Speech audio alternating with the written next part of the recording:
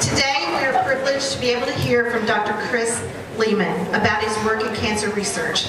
Dr. Lehman has had over 30 years of experience in this field, published numerous articles, is the inventor of numerous drug-targeting therapies, and was the recipient of the 2015 American Chemical Society's Award for Cancer Research. He has worked at companies such as GlaxoSmithKline, Ionis Pharmaceuticals, and for the past 19 years, Indecyte, right here in West Lafayette. Not only is he an award-winning scientist, but he's also Evan's father. Can you wave to us from the crowd, Evan? Where are you? There he is.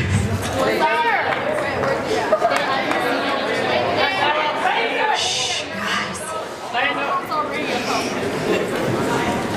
Dr. Lehman's discoveries are revolutionizing precision medicine with the potential to treat many diseases that affect many people.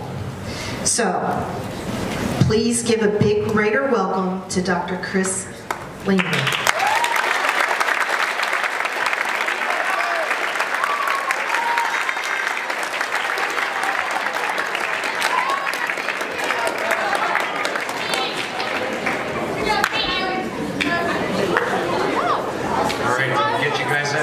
Today. I was expecting only 9th graders here, but I guess I got a mix of everybody.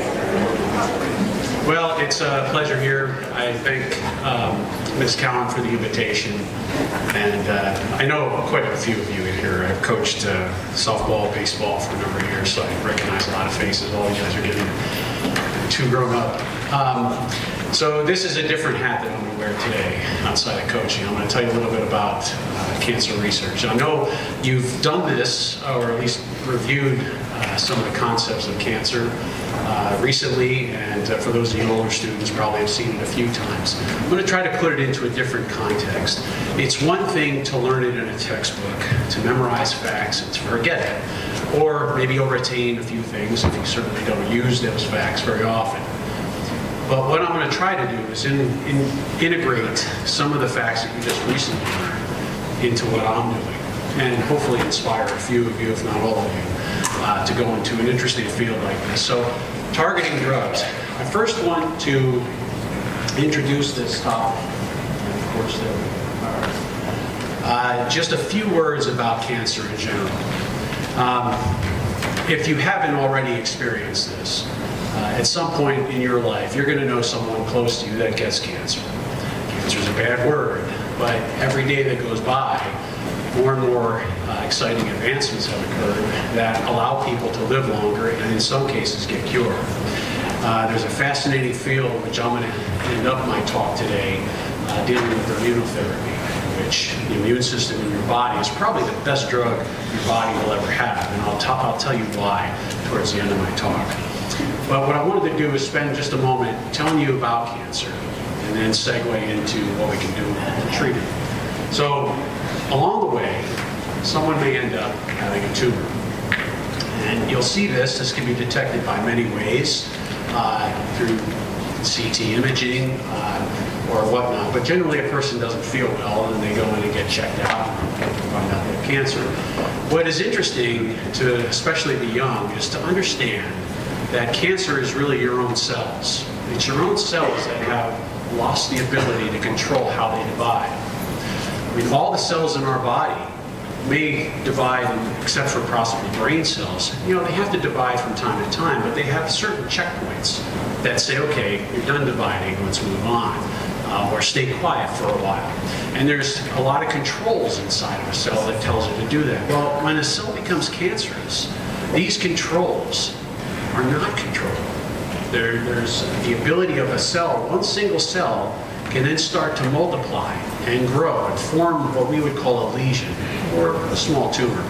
And these cells will release factors, they'll release compounds, and those compounds will actually attract this blood cell here to start growing towards it. Why? It's because that tumor needs to be fed. It needs oxygen, it needs nutrients, and that's the bloodstream is the supply of those nutrients. And so in time, what you'll see is that tumor, which starts over here, all of a sudden maybe one of these other cells will come out into the bloodstream and go for a little travel throughout the body, and then it'll make a right turn and go outside that blood vessel and will form another tumor. We call that metastasis. And this is how cancer spreads throughout the body. You're not necessarily, or someone's not necessarily going to die from the cancer cells by themselves. It's what those cancer cells do to the vital organs in your body. They will shut them down because they can't control their rate of division. So they divide, they divide, they divide, and then they overtake. Well, you've probably seen some sort of image that looks like this, where they talk about the different organelles inside of a cell. And again, this is something you'll see in biology. And when I was your age, I didn't know I was going to become a scientist. I really didn't. And I would look at these things, I'd memorize, I'd understand.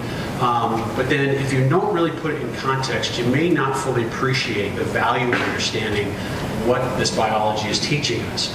And you find out about the different organelles and their function, just picking one out, the mitochondria.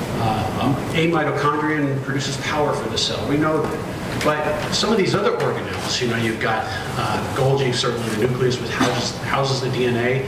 There's lots of key features inside the cell, and that's for the overall survival.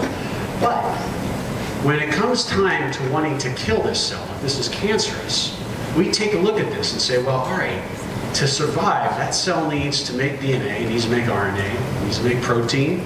It has key enzymes that control the metabolism within that cell. Transcription factors, which controls how genes are expressed. You know, not all your genes are expressed at any one time. Some are, some are not. And that's under tight control, usually. Sorry for that, far away. And also everything that's involved in cell division. So you look at this and say, well, what are good targets to inhibit so that we can kill that cell? Because that's the goal. We want to kill the cancer. Here we have another image of a cell, and you can see that on the surface there's proteins, and these proteins, some of them are receptors, some of them are transporters, some of them are just there as tags. But we do know that if this is, for example, a growth factor receptor, if something binds to that receptor, it will trigger a cascade of events. We call this signaling. It will cascade these signals inside the cell to tell it to do something. All right, so if insulin binds to your cell, it will trigger what? Glucose to come in. If this one growth factor, called epidermal growth factor receptor, if that binds its ligand and triggers all this communication here from the cell surface to the nucleus, it may tell that cell to divide. And guess what? Cancer, which is derived from your normal cell, has this ability. But whereas your normal cells won't do this, or they will be under tight control, this cancer cell will keep growing. So I want to talk to you about what we can do to treat cancer.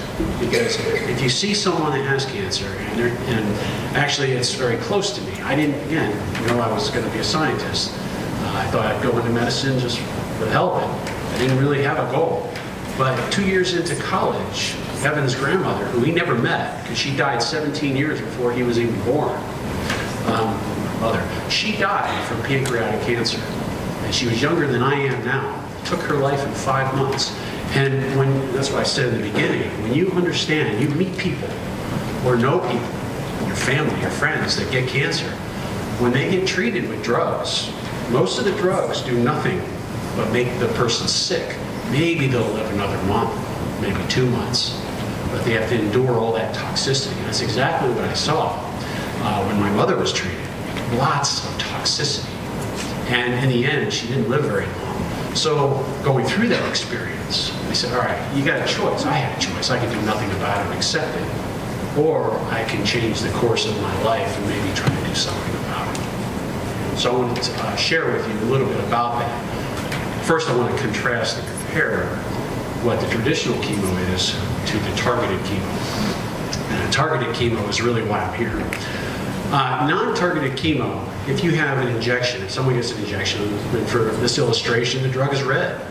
You inject that, and that drug goes everywhere. It goes into all your tissues. It goes into tissues you don't want that drug in. And chemo is essentially poison. It is meant to kill. So you don't want that in your liver. You don't want it in your kidney. You don't want it in any of your normal tissue if you can help it. You know, this was the early stages of chemo, and so it does go everywhere, and, you know, people lose their hair.